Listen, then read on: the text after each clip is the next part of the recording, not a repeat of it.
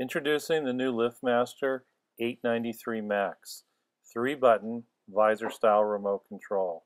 This unit works on all Liftmaster, Chamberlain, and Sears garage door openers manufactured from 1993 to present. This new remote control works on the Liftmaster, Chamberlain, or Sears garage door openers that have the colored Learn buttons on the control boards. This particular unit has an orange Learn button.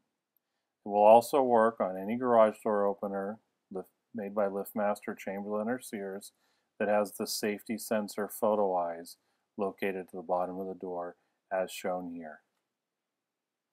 Programming your new remote control is very simple. First, depress the colored Learn button on the back of your unit until the light lights up. Then taking your remote control, turn it over, and on the back you will find the program button in the middle. Simply take the visor clip that comes with the unit, depress the program button, and look for the colored LED on the opposite side. Then decide which button you want to use to open your garage door. Simply press that button that you've chosen and wait for the light on the garage door opener to react.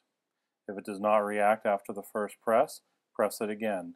Continue to do this, waiting for the light to stop flashing on your remote each time. When you press the button correctly and it receives a signal, the light bulb on your garage door opener will flash. After that, push any other button on the remote control and your unit is programmed. At that point, you can take your remote control and test it. Your garage door opener should open and work normally after that. You can repeat this procedure to program the other buttons on your garage door.